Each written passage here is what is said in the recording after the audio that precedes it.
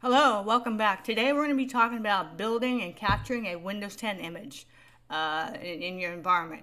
That's what we're going to go over. I created a customized Windows WIM file, like a Windows 10 WIM file from the install WIM. So today we're going to be talking about how to customize it, some of the things you want to customize in your image that's pretty much standard across your devices, and some things to consider. So with that, let's get started. So today is about Windows 10. So I've got my SCCM environment open. As you can see, I've got to log back in. Alright, so all of the imaging operating system stuff is located under software library, operating systems, and then we're going to have right now we have no image here, and then we don't have a task sequence when we start talking about deployments of Windows 10. So right now, so with that, let's get started. So I created a separate VM, and I called it Windows 10 image, and I've made some changes.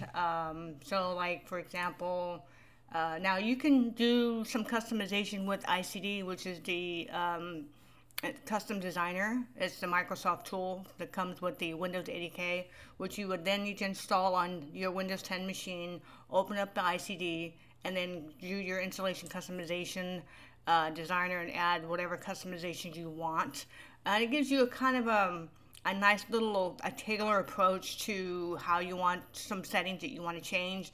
Now, I've been doing this a pretty long time, and I pretty much know all the different settings that most companies typically like to change, and so I've kind of done that already manually, and so now the only thing I have to do is sysprep this machine, shut it down, and then capture the image.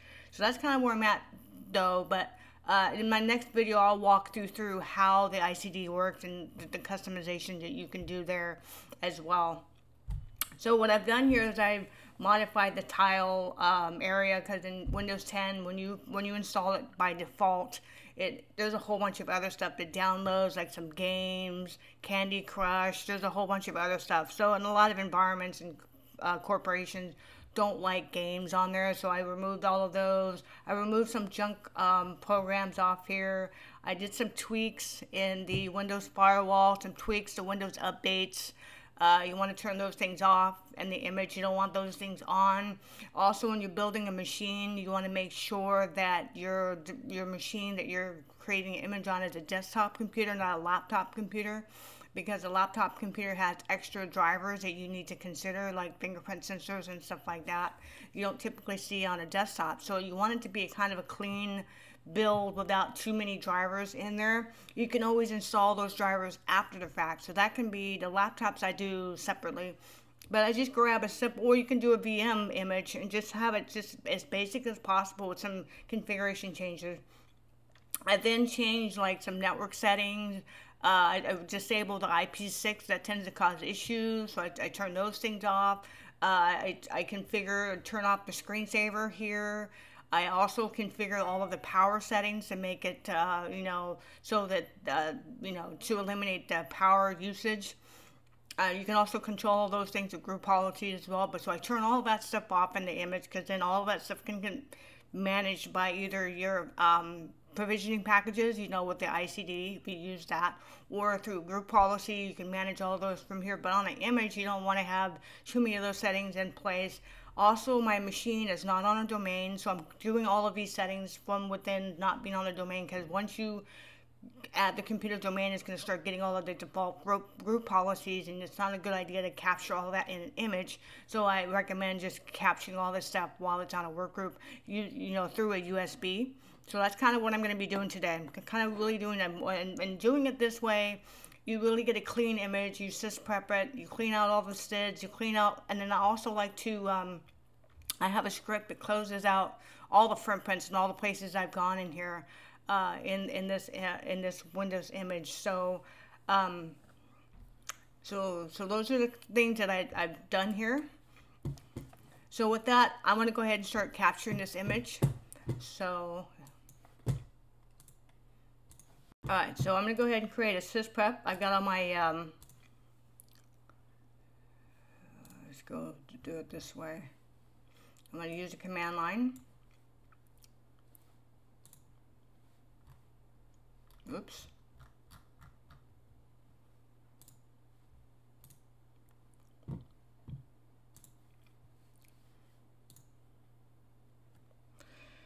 command line.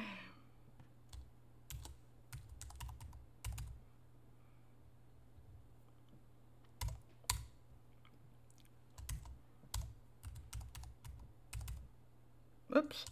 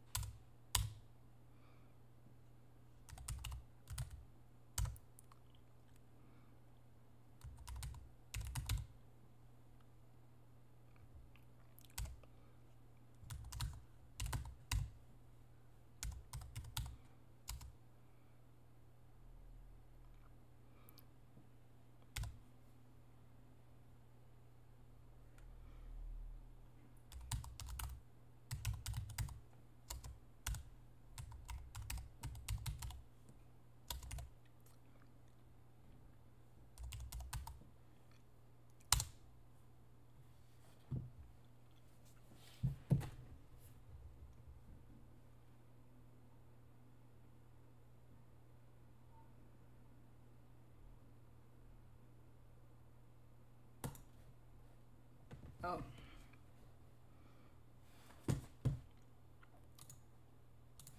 Okay. So I went ahead and reran the command.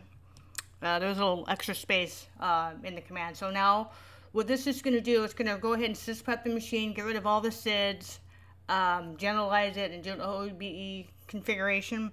Also, you can only run sysprep only 8 times on your Windows 10 machine. If you have reached 8 times, then you have to rebuild a new image. So just keep that in mind, that when you're doing this, you have up to 8 times to run the same command on the same machine if you make any more changes. So I just wanted to let you know about that.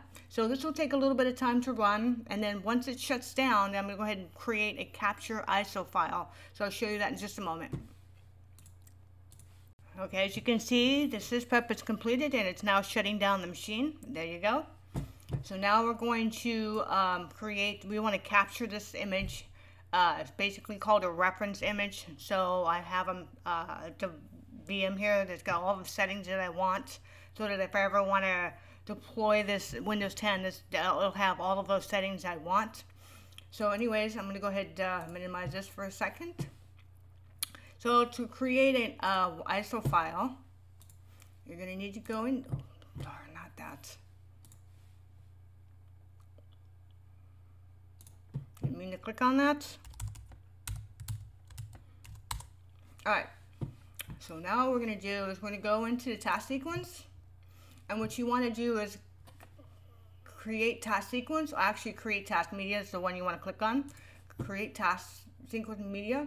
So the one you want to do is that capture media. This is going to create a media used to capture an operating system deployment image on a reference computer. So that's what you want, capture media.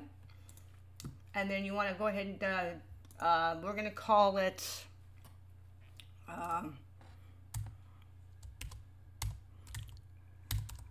capture. You may have other capture. I'm going to call it capture. Yeah, just call it capture. Actually, let me do this.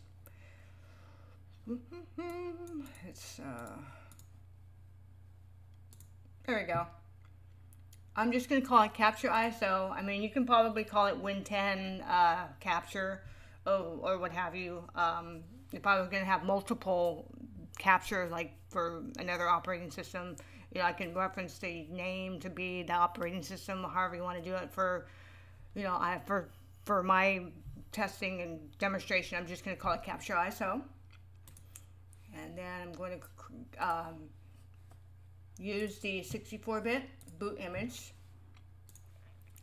and I'm going to use this distribution point.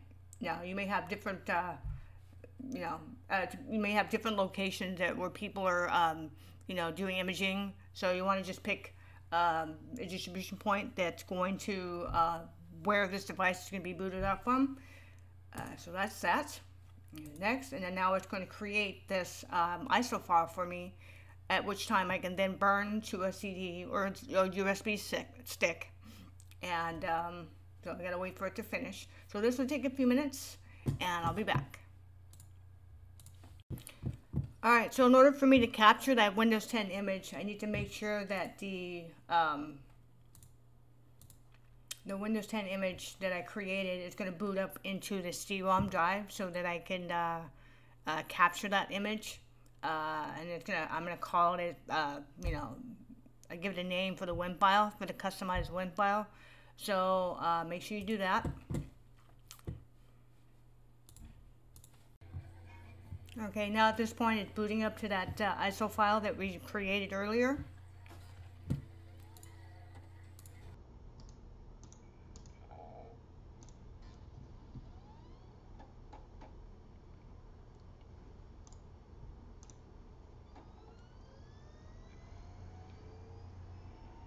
So once you boot up to the CD, it should automatically launch the launch media.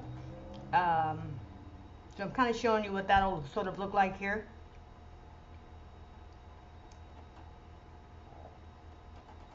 You have to make sure that your workstation is not on a domain. You won't be able to capture that.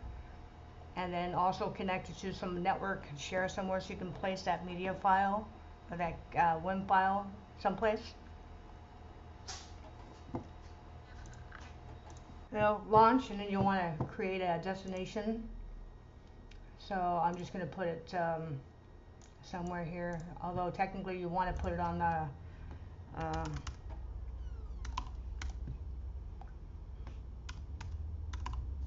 network share somewhere.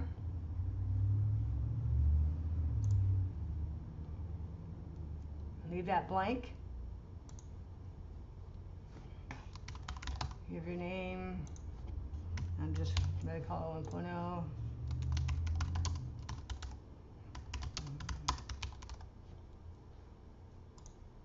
And then you go ahead and finish.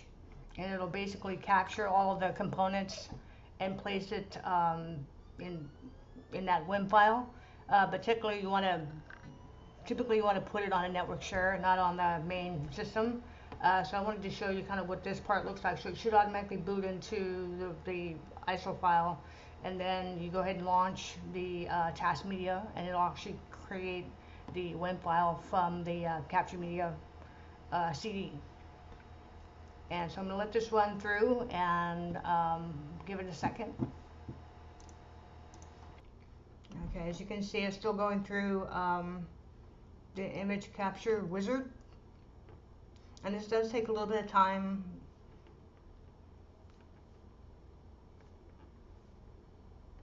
So it could technically, you know, depending on how big the image is on the workstation, it could take anywhere between 15 to 30 minutes, depending on the speed of the machine that you're imaging or the reference computer that you're capturing.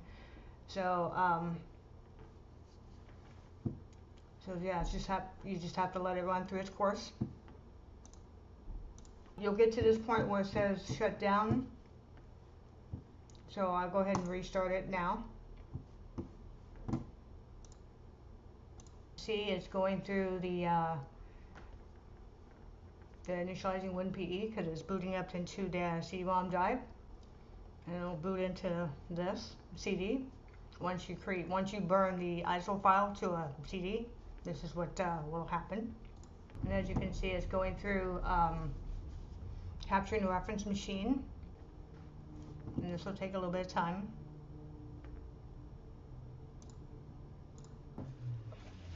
Okay, when it's done, you'll see image successfully captured to .wim, and press OK to restart the computer and run the Windows setup. So this is where we're at. So now it's successful.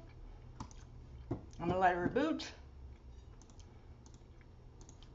As you can see, I have my WIM file right here. So now all I have to do is import that WIM file into the SCCM. So, with that, let's get started on capturing this WIM file. So I'll be right back. Hello. So basically, you just saw how I captured a reference computer.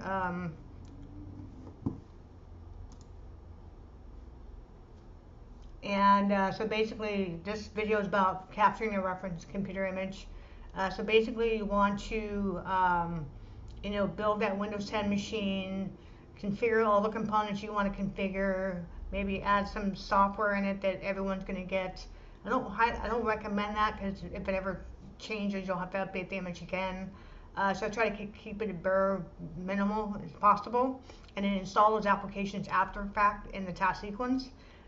So basically, this is just to get a WIM file into the SCCM so that we can then start to deploy that image to your devices, whether it be a new device or maybe it's an upgrade to an existing Windows 7 machine to Windows 10 or what have you, or a computer refresh type scenarios. So there's going to be a lot of different deployment scenarios. So with that, I wanted to end the video here because I know I said I was going to import that WIM file, but I don't want this video to be too long. But if you like this video, if you have any questions or comments, let me know in the comment section below. Again, you can go to my website, mynextech.com. I'll also link in the comment section below. Again, if you like this video, give it a thumbs up. Next week, I'll be talking about how to create those deployments, those task sequences for the different scenarios that we may want to deploy this image to. Again, thanks for watching. Bye-bye.